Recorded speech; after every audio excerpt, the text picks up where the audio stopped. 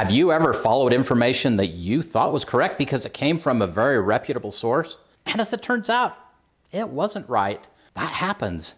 And it happens with this, calcium hypochlorite.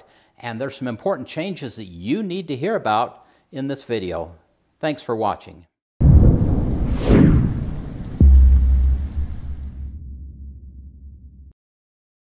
Hey Provident Preppers, I'm Jonathan. And I'm Kylene. Today we are going to talk about calcium hypochlorite and water disinfection. Now, hold on tight because we've got some new information for you. So don't leave because you're going to want to hear this. Calcium hypochlorite is a powdered granular form. It's referred to as pool shock, but you've got to make sure what we're talking about is 68% calcium hypochlorite, and then the rest of it is just other inert ingredients. You've got to be really careful if you're planning on putting in this in your water. You've got to make sure you get the right stuff. The reason why calcium hypochlorite is such a good thing is because this is sodium hypochlorite, and the sodium hypochlorite is good for water disinfection, but this will only stay good on the shelf about 6 months. As it ages, the chlorine in it, which is the part of this chemical that will actually disinfect the water, gets weaker and weaker. So if this has been on your shelf for a couple years, don't count on it disinfecting your water. But if you make up fresh batches of calcium hypochlorite, it's a great water disinfection. However, it would not be my first choice. She is very sensitive to chemicals. I am too. However, unless you're doing just really small batches and then you can boil your water, and you have the energy to do that, or you put it out in the sun oven and pasteurize but those are in small quantities. So if you're needing to disinfect a large amount of water for a large number of people, you kind of don't have any really good choices other than doing this. Okay, he makes a good point, but personally, I would disinfect as much water as I possibly could by heat. 212 degrees will kill all of the pathogens that are in your water. It doesn't remove any chemicals, but it kills all the bugs that are in your water. And if I just use the sun in the middle of the day, I can disinfect water. I know they're in smaller containers, but if I'm doing that every day that I can, that would be my preference. But definitely using chlorine is much better than getting a waterborne illness. But much better. Yes, much better. And I agree on the chemicals. However, you got to do what you got to do. So now, one of the other things we wanted to talk about is that we have recently adjusted some of the measurements that we have recommended in the past.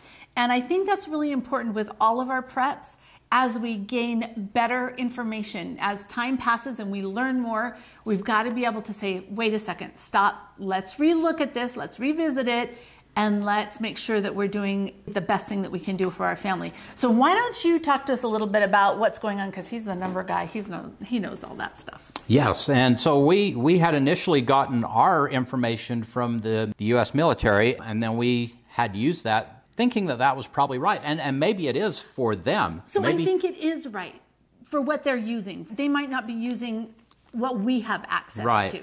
And this is what we've been using. We have access to. And then we started realizing that something wasn't quite right, because if we take the specific gravity of calcium hypochlorite, it's 2.35 grams per cubic centimeter, which means it's 2.3 times as much as water. So we got looking at this and realized that the recipe that we had been using was not accurate, because what happens is this is a small amount of calcium hypochlorite and then a large amount of a really light, fluffy material, which throws off the specific gravity. So if you take the overall specific gravity of what's in here, it's closer to 1, about the same as water, as opposed to the 2.35 that we had originally used. And so that just throws everything completely off. So we had to go back and start over, and our good friend Jay Whimpey has put together this article, water treatment in disaster situations, and we're going to make this available to you. We'll put this in the description so that you can get this. This has a tremendous amount of great information for disinfecting water. He's a chemical engineer by profession, and so he has done a great job of spelling this out in here. So what this really means to me, because I don't understand any of that, it means that Jay and Jonathan have done a lot of math, and they have decided that I'm not using as much as what I should. So let's talk a little bit about how I make calcium hypochlorite. This is my jug. I've actually used this for many years, as you can obviously see. It sits on top of my washer because I want to keep all my stuff rotated. I don't want to waste anything.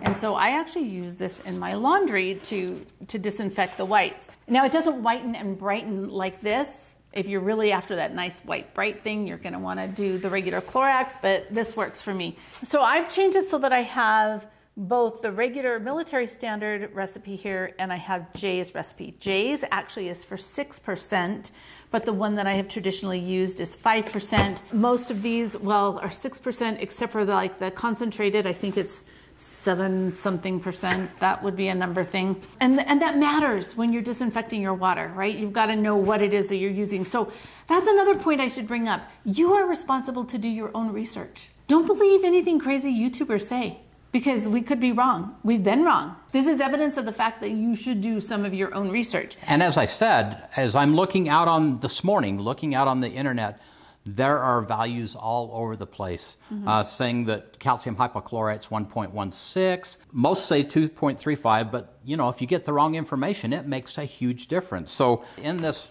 document, Jay has gone through and you can plug in your own information. If you're dealing with 65% instead of 68, although that wouldn't make a huge difference, his little formula lets you plug in, you know, what percent concentration you want and what your product that you're using is. So it's a kind of a one-stop covers all equation in here. Except I can't do that kind of math. So what I can do is I can look at this jug and I could say, okay, I need to make a fresh batch. And for 4 cups of water, I'm going to put in 2 tablespoons of dry calcium hypochlorite with the old method. But with Jay's revised, it's 6 tablespoons of calcium hypochlorite. So it's like 3 times the amount of what we were using. It makes a difference. So with calcium hypochlorite, what you're doing is you're making a stock solution that's going to be like the bleach. You don't drink this directly at all.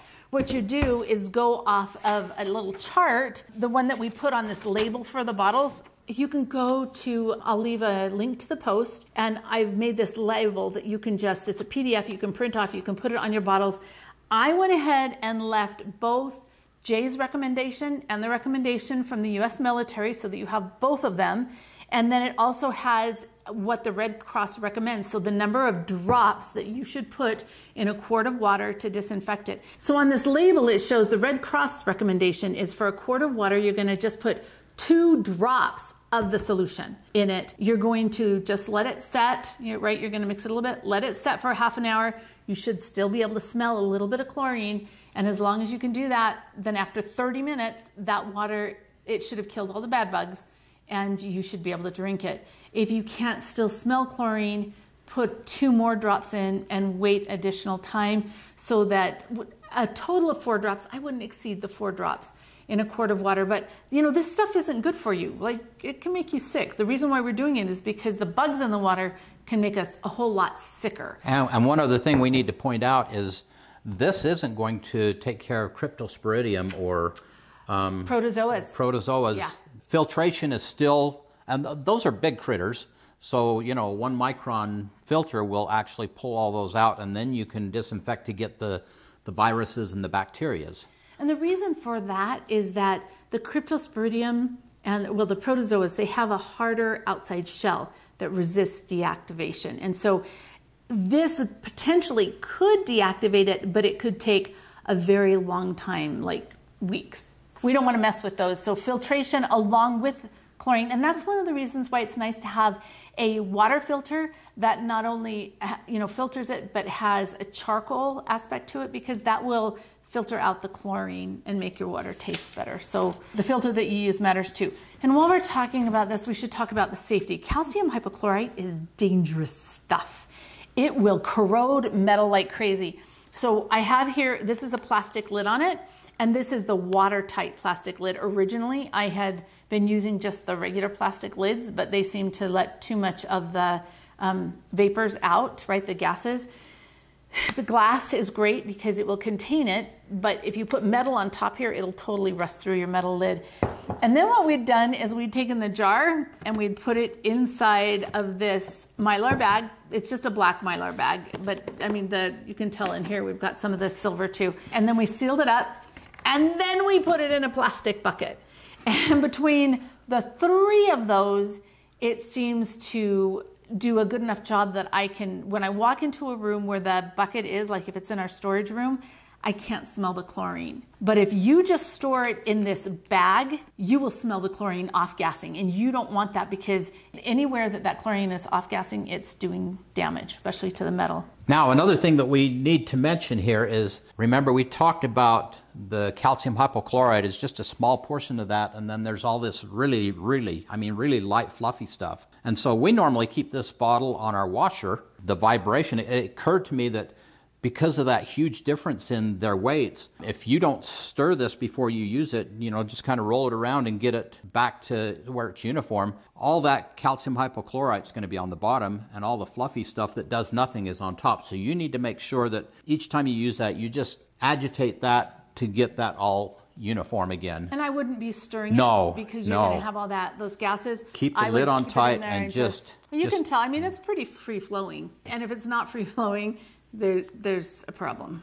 I only keep the one that I'm currently using on top of the washer. And so far we haven't had any problems with corrosion when it's like that, but I would be super careful. And super careful what you choose to do. And certainly you need to keep this away from children. This is a very dangerous chemical. If it weren't for its value, I would say it's not worth the risk, but this has tremendous value. This bottle will disinfect 10,000 gallons of water. So, well, it will according to the old math, but the new math that you and Jay came up with, it's not 10,000 gallons anymore. Well, it's pretty close. Jay says it's still pretty close to the 10,000 gallons. So it is an important tool. It's a valuable tool, but we have to treat it right, and we have to understand how to use it. It's powerful. It's like fire. Fire can be a prepper's best friend, but it can also be a prepper's worst enemy. You have to learn how to manage it, how to use it appropriately so that you can harness the power that's in it without doing any damage.